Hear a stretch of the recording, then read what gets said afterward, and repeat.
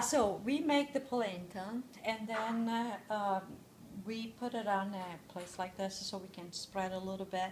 Um, I think about an inch or so, and then when it's a little cooler, we're gonna cut it in slice like this. You want to slice that are kind of not too thin, not too wide.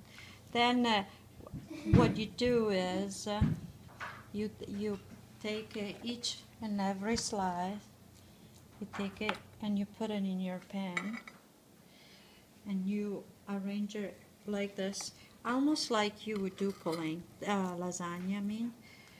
And then you fill it up all the way, and then you put a piece of fontina all over, some pieces of fontina, some pieces of gorgonzola, and some pieces of Swiss or whatever cheese you like.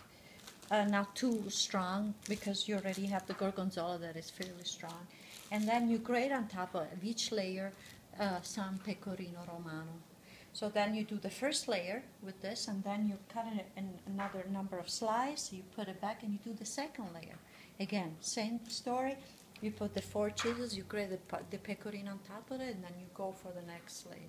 In the end, maybe to keep that all nice and moisture, you put some cream all around.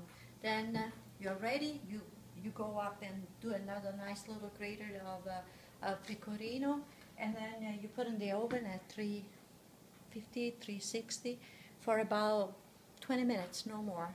So much that the cheese will melt, the top will be kind of nice and crunchy, and you are all ready to eat.